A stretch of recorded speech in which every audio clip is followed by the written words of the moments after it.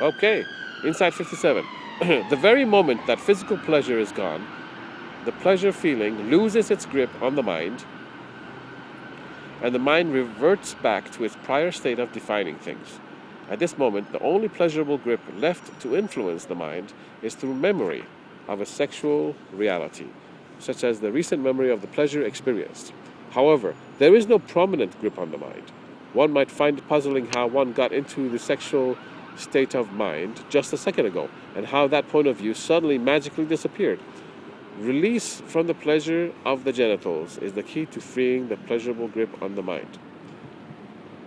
The mind focused greatly on pleasure sees, or defines, others as possible suppliers of pleasure. The memory of the individual still remembers that a few moments ago a different reality was being experienced. This person might voluntarily choose to re-experience the lustful perspective. In parentheses, as explained in Insight number 3 and 4.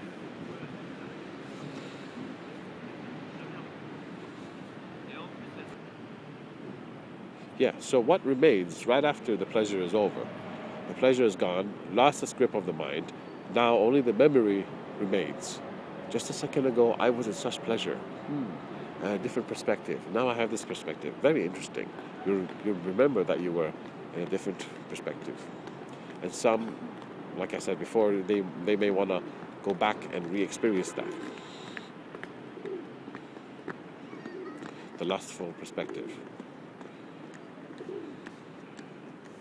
Often happens to some people. They wait a while until the male genital organ is able to regain its strength and re-experience pleasure. Then they go into it again.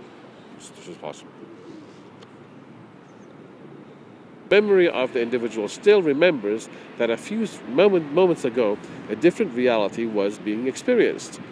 This person might voluntarily choose to re-experience the lustful perspective, as explained in Insight number 3 and 4. So one believes the lustful view is the correct view, the correct perspective, and therefore when he experiences a momentary perspective of the sober perspective, he defines that as false, and he goes back voluntarily to thinking in a lustful way, because he believes the lustful way of looking at things is the truth.